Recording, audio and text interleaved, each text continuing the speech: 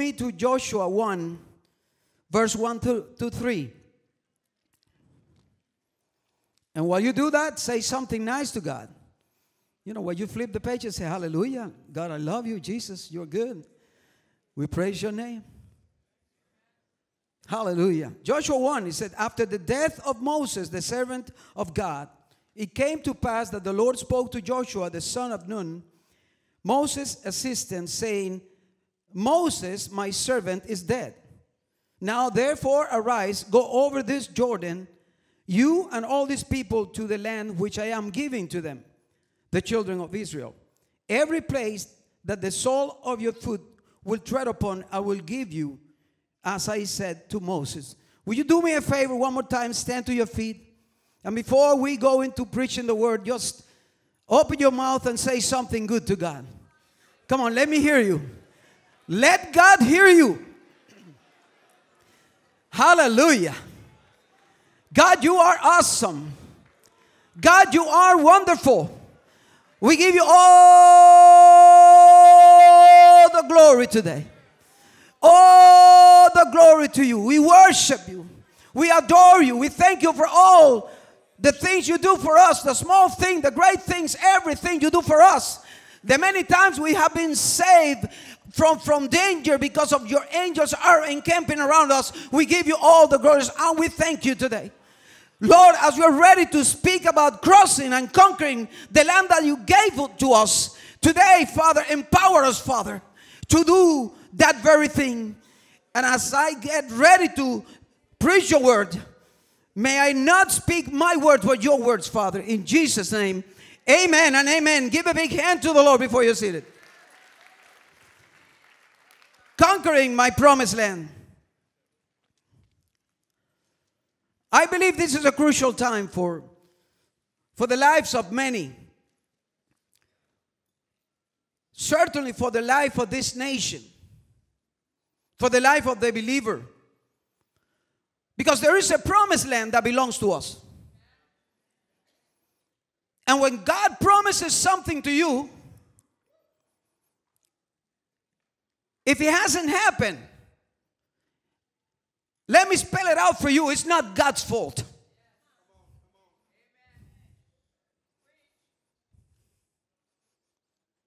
Whatever God promises, He makes it happen. But there are certain conditions. Today we're going to look at that. Amen? But let's just speak a little bit about the promised land. What is the promised land? What is your promised land? Well, the promised land is the place where God is taking you. That's for sure. It's a good place. The promised land is a place to which you have not arrived. I'm going to go a step further. It's a place you have not conquered yet. Because if you have conquered the land that God took you before, there is another promised land waiting for you. If you're done with that one, don't dwell on that one. God has something even better for you. Tell your neighbor, God has something better for you. Yeah, because sometimes we spend a lot of time contemplating what I already have. Oh, I have a great church. I have a great ministry. I have a great marriage. I have a great whatever. But God says, what about this other thing that I have for you? When are you going to cross into this side? When are you going to conquer this other thing that I have for you? If you thought for a minute that what I gave you is good, oh, wait until you see what I have for you in the future. Just wait until you see what I have for you in the future. So first of all, we need to understand what is our promised land. Some of you have a new ministry.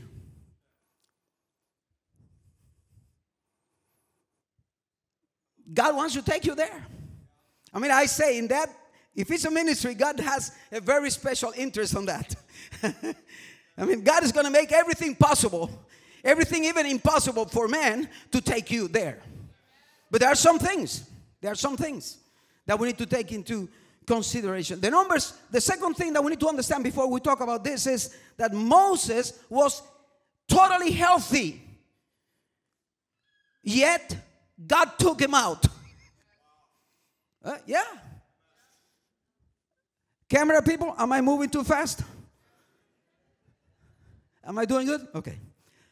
He said, Deuteronomy 34:7 says, Moses was 120 years old when he died. My God. His eyes were not dim, nor his natural vigor diminished. My goodness, I'm 70 years old. Sometimes I feel like, oh God. I wake up in the morning and my wife said, aches here. And I said, what about me? What about? We compare notes. Don't laugh at me, you young people, because you're going to get there. Trust me.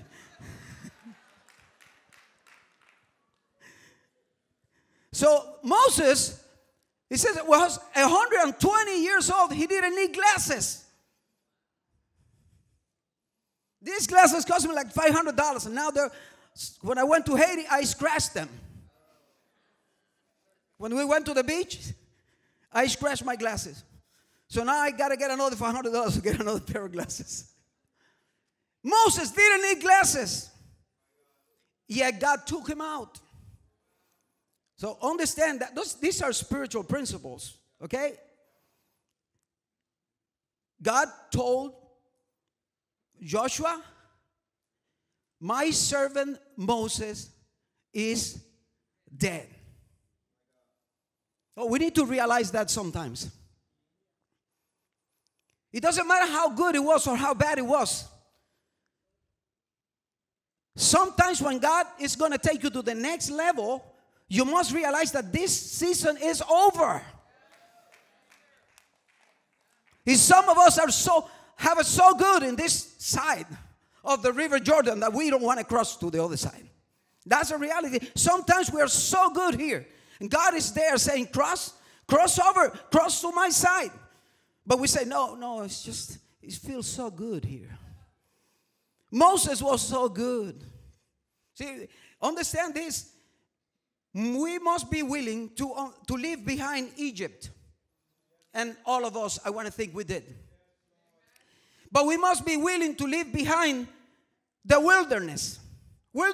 Egypt is a type of the world. But the wilderness is a type of disobedience. Pastor was talking about that this morning. He said, we're going to slay giants. Let's go and pray for this and for that. And Pastor said pretty much, don't go with me if you're living in the wilderness. You are not ready to conquer, to slay giants and to kill giants if you are still living in the wilderness, in disobedience with God. We must be willing to walk into the unknown. Knowing that the unknown, if it's coming from God, is good. It doesn't matter how unknown is to me, it's known to God. God knows. And because God knows it's a good thing. It's good what is going to happen to me. So get ready for the unknown. Tell the neighbor, get ready for the unknown. Moses, in this case, represents our comfort zone. Moses represents the good old times. Moses represents also the bad old times. You know people like this? People that somebody did something to them, something bad, 20 years ago.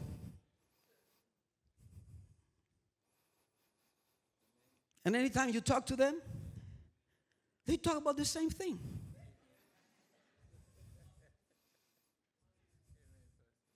Oh, you remember 20 years ago? 20 years ago?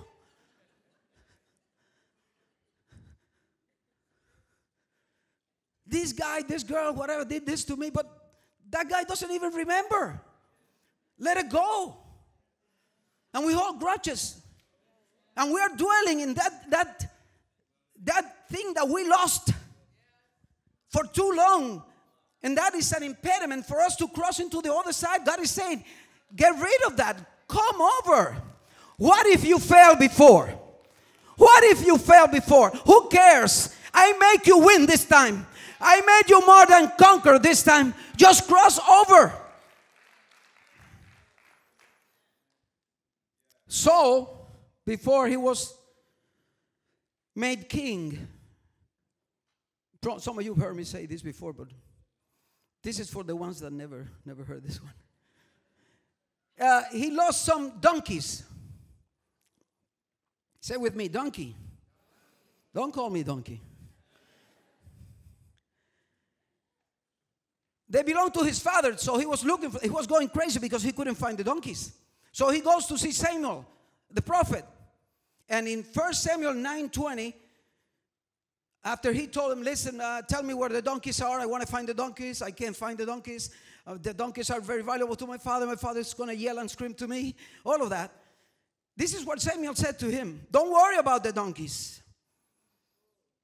Don't worry about the donkeys you lost 3 days ago. He even know how many days he lost the donkeys. Because they have been found. Soon all the wealth of Israel will belong to you and your family.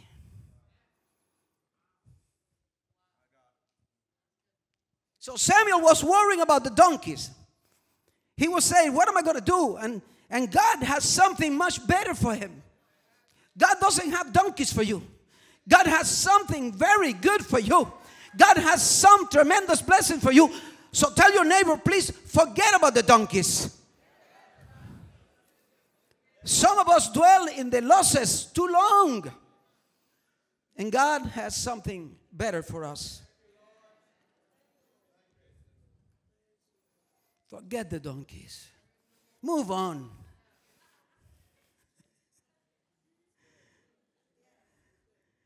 But you say, Lord, I don't deserve it. That's right, you don't. God, I'm not worthy. Hey, you're not worthy. But God is worthy. My Jesus made me worthy. So I take everything that comes from God, every blessing that comes from God, because it's going to be good. So second, Moses was healthy, yet God took him out. Third, the emotion mindset of Joshua. Think of this for a minute before he crossed over. This guy's been depending on Moses for I don't know how long, 40 years or more. Moses this, Moses, what do I do? Moses, what do I do with that? How do I handle this situation? I mean, some of us that have been in executive positions, the pastor that we supervise, the people that we supervise come to us, what do I do in this situation? But Joshua was one of those. He knew all the theory. Some of you know all the theory. Some of you know how to quote all the verses of the Bible. Some of you know how to declare, decree, establish, ordain, all of that. Then what happened that you don't cross over? You know the theory. But God wants you to cross for real to the other side.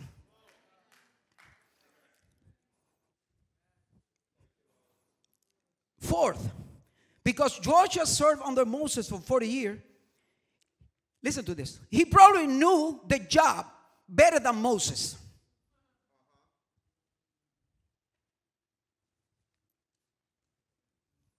But he stayed put.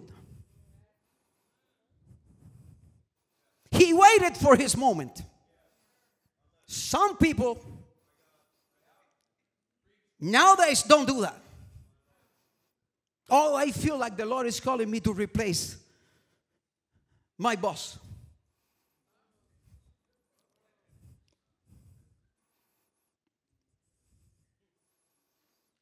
God is not calling you to do that. Stay still and know that He is God. He's going to come through. He's going to give you the promotion. It's going to come the time of your promotion. He waited for God's time until God says, Joshua, arise. Joshua, get up. Come on, tell your neighbor, it's time to get up. God said, get up, Joshua. He was there probably saying, oh, woe me. How am I going to handle this many people? Now Moses is gone. What am I going to do now? Sometimes Moses had to have like 70 elders helping him with all the problems of those people. What am I going to do? I don't have Moses anymore. And God says, Joshua, you are the man. Get up. This is your moment, Joshua. This is your moment. This is your moment to lead your people to cross to the other side, to cross into the promised land. Fifth, we need to understand this. That is very difficult to face the challenge of change.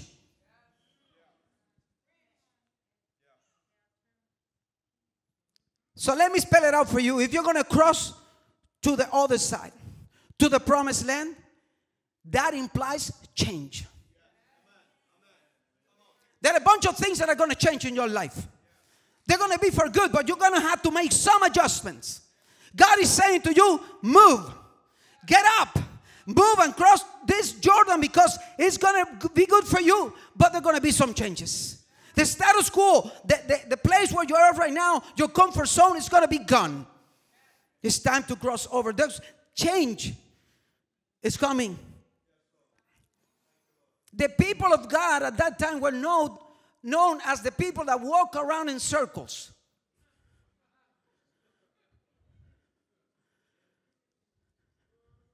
Do you know people like that?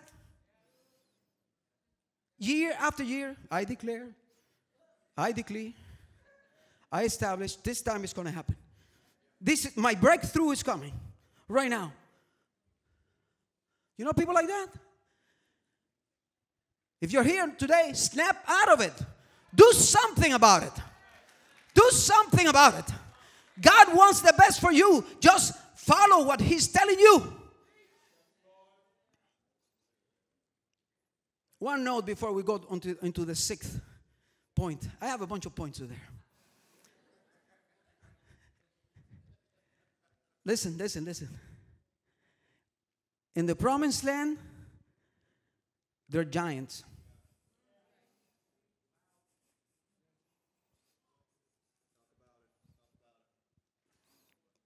They didn't fight a lot when they were in the wilderness. Couple of fights. But as soon as they hit the promised land, baby, it was fight. Wars. Fight.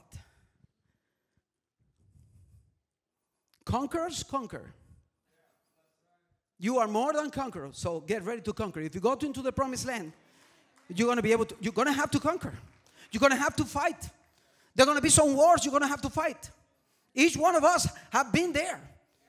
But we need to get used to it. As we go into the next level, we're going to have to fight. God told the people, listen, the battle is mine. Yeah, wait a second. Don't get too excited. Wait a second. The battle is mine. But He always sent them to fight. Wait a second, Lord. Is the battle yours or mine? Somebody listening with the spiritual? In the spiritual? The battle is mine. Now go out and fight. No, you're going to have to fight. It doesn't matter. God is going to help you. God is going to give you favor. God is going to send His angels to surround you. But you're going to have to fight. This one, you're going to have to fight. There's no way to go around this one. You're going to have to fight.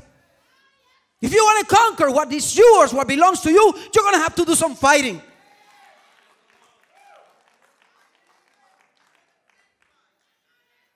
And we have a promised land to conquer.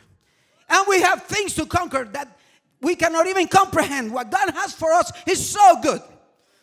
See, I'm at the end, not at the end of my life, but I'm old. My wife said that I brag too much about being old. What can I say? Perhaps it's true. What was I saying? God is so good. No, what I was going to say is, we're going to have to conquer. We're going to have to fight. We're going to have to slay some giants. It's okay? We're going to have to do that. But listen to me. If you haven't conquered the wilderness, and this is something that Pastor touched, at some point that Pastor touched in the first service. If you haven't conquered your wilderness, don't go out and fight the giants. You know what the wilderness represents? Disobedience to God. If you're living in sin, not sinning, everybody sins. I sin every day. Well, not every day, but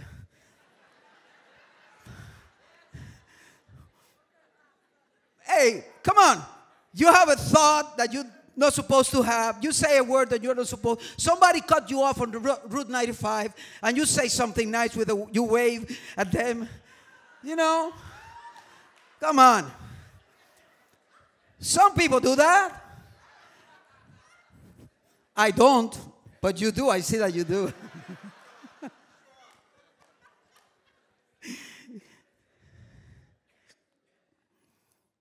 But if we're living in sin, if we're practicing, practicing. A doctor practices medicine. A carpenter practices carpentry.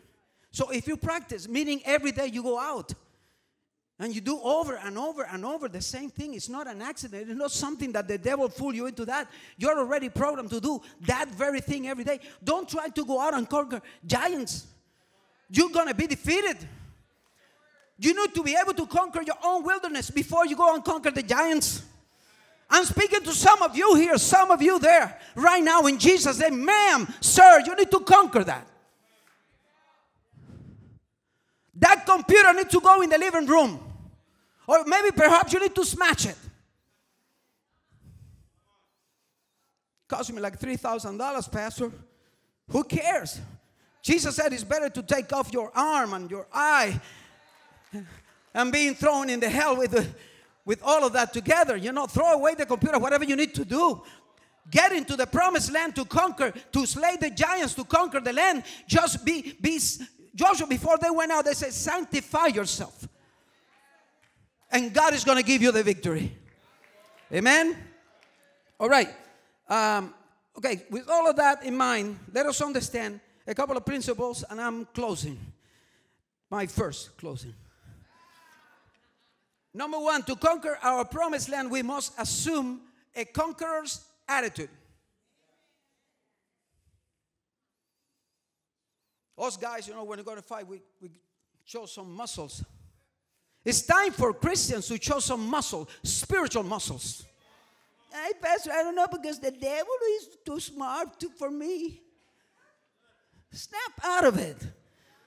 Devil is under your feet. Step on him. Step on him. Step on him. He is defeated. Verse 6 and 7, it said, be strong. Of the same, Joshua 1. Be strong and of good courage, for to these people you shall divide as an inheritance the land which I swore to their fathers to give them. So, basically, the first thing we need to understand is that we need to have an attitude of conqueror. He says, be strong and of good courage.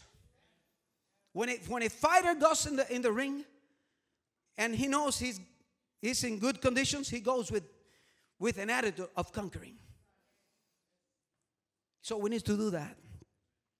Conquerors, conquer. Not with our own strength. Because the Bible said that God is our refuge and strength, a very present help in time of trouble. And he says that we can do all things through Christ who gives us strength. Oh, here's an area where we need extra courage. Verse 7, it says, only be strong and very courageous. First it says, to conquer, it says, be courageous. But now it says, be strong and very courageous. Verse 7, look at that for yourself. Don't believe my words, believe the word of God. That you may observe to do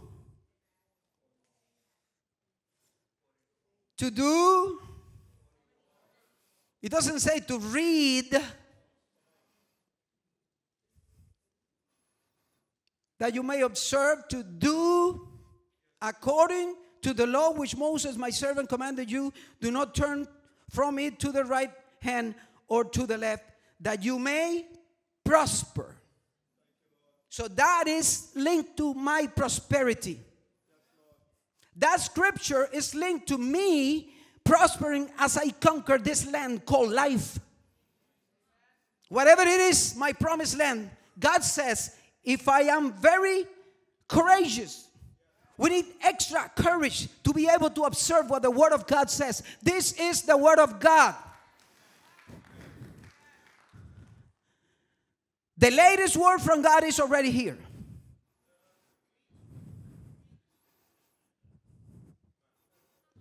I went to this country. I'm not going to name the country. And I was giving a crusade there. And when I finished preaching, a lot of people came to the altar. Holy Spirit moved in a beautiful way. And then this lady that was one of the leaders in that church called me aside and said, Pastor, give me a word from the Lord. And I said, I just did.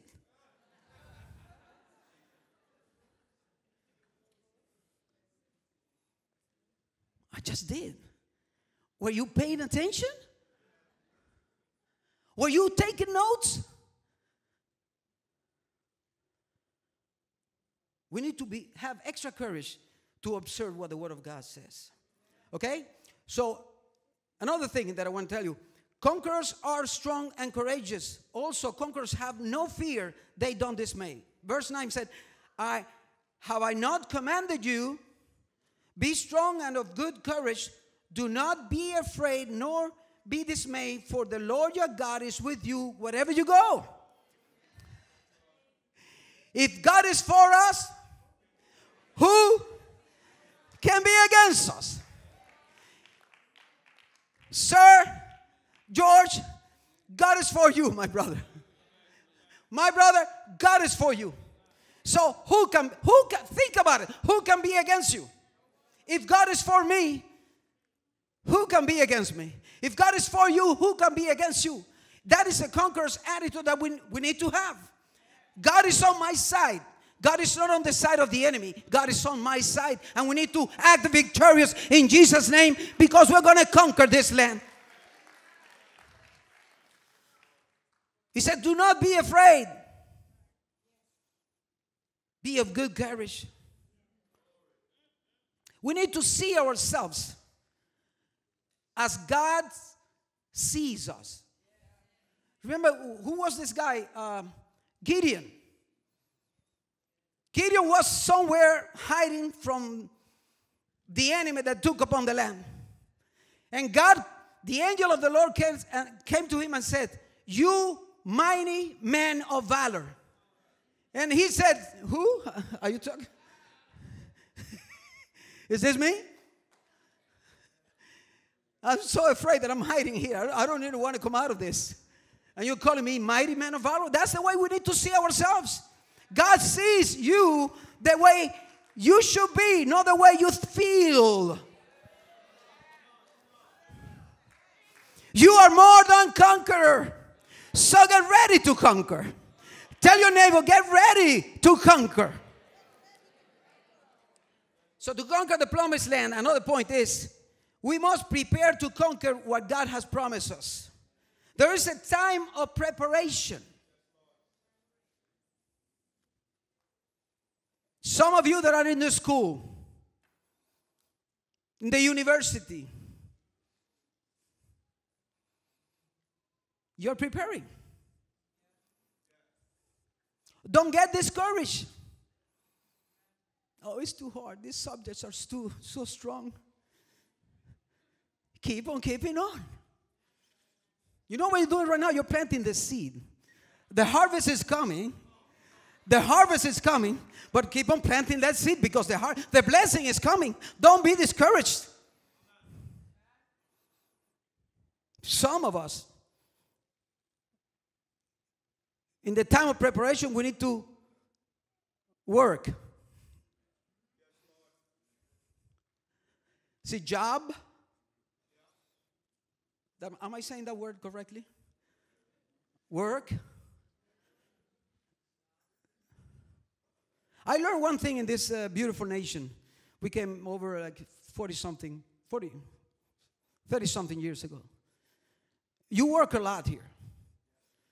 Where I come from, Cuba, we spend a lot of time in, like, you know, we work too, but we take a space to relax and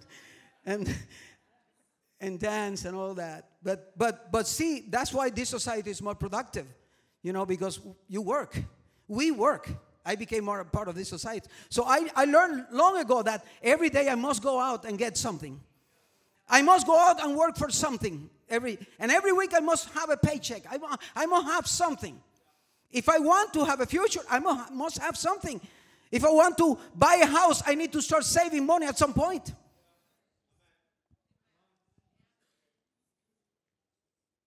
There's a time of preparation for this war, so we can conquer. Verse 11, it says, pass through the camp and command the people, saying, prepare provisions for yourselves. Basic. Bring food to the other side because you're gonna have to eat. Prepare provisions for yourselves. For within 3 days you will cross over this Jordan to go into possess the land which your God is giving you to possess. Remember, in verse 13 it said, remember the word which Moses, the servant of God, commanded you, saying, the Lord is your God is giving you the rest, and is giving you this land. Forget not all his benefits, says David. In Psalm 103, he says, forget not all his benefits. God is a good God. If he did it in the past, he's going to do it again in your life. But you must be ready to conquer. Now, the last thing that you need to understand is that to conquer the promised land, we must walk by faith. We must walk by faith. When they crossed the river, the Ark of the Covenant went ahead of them. As soon as the priest touched the waters opened and they crossed into the promised land. So you need to be ready to walk. There was a time when Moses was crossing another sea, another water, the Red Sea. And they've been running away from Pharaoh. Pharaoh was chasing them, and there was the Red Sea, and in the back of them, there was Pharaoh and his army. And God said to, forgive me a second, God said to Moses, move ahead. So why are you crying to me, Moses? Why are you crying to me? Tell my people to go. So Moses, at that moment when he was between the Pharaoh's army and the Red Sea, Moses started to preach. Moses said, now God is going to take you here. He's going to do this for you and for that. But then God said, Moses, please stop talking. It's time to move on. There is a time to confess. What I'm saying, there is a time to confess, church. There's a time to declare. There's a time to quote the word of God. There's a time to do whatever you want to do in this realm of the spirit. But there is a moment where you need to march.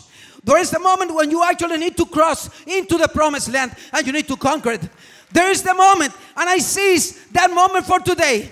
I see that moment for today.